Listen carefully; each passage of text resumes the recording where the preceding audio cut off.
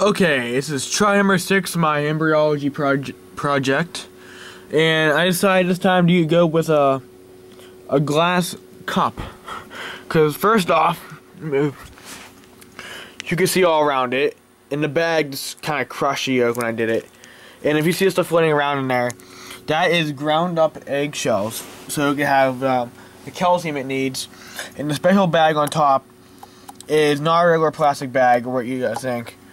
It is a special bag that lets carbon dioxide out and let oxygen in. So it's pretty much acting like an eggshell itself, which is definitely necessary for this project to work. Last project I did, it was just a full egg and one of the special bags. No oxygen, nothing. And it got up to day 18 and it didn't make it out.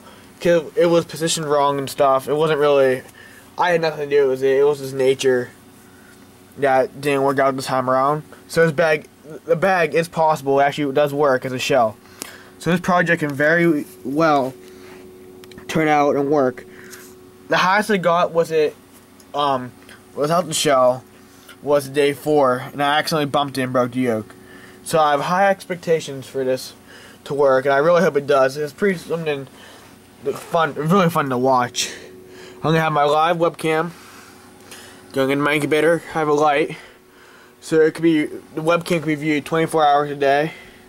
This is only a test run. I have eggs coming in a few days that are fertile, so I'm gonna put it to the test again. Maybe this time will be it. Come back tomorrow for another update on a test video or test egg. Thank you for watching. Come back tomorrow, subscribe, and like this video.